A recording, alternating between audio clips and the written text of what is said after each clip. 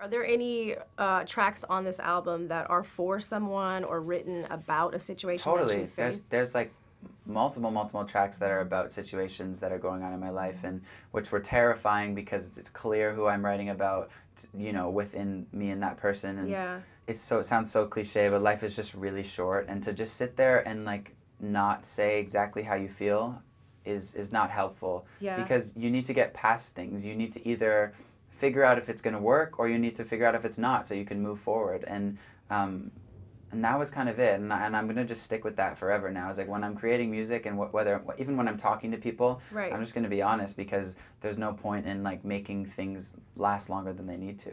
Fans want to know though, are you single? I am single. Okay. Yeah, I'm single, and you know, the Met Ball was such an incredible experience for me. It was just overwhelming in the most incredible way. Yeah. And I was so lucky for my first time going there to be able to go with someone like Hailey, Right. because she's such a vet, and I really admire people like her because of how outgoing she is in such an overwhelming experience. Yeah. She was forcing me to get up and go talk to people I would have been terrified to speak to or say hi to, and so I got to meet so many cool people because of her. And you know, I don't know if you've ever met her, but she's super special and So sweet. so sweet. And yeah.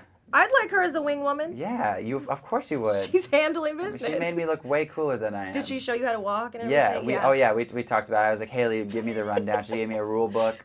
Stop. I'm kidding.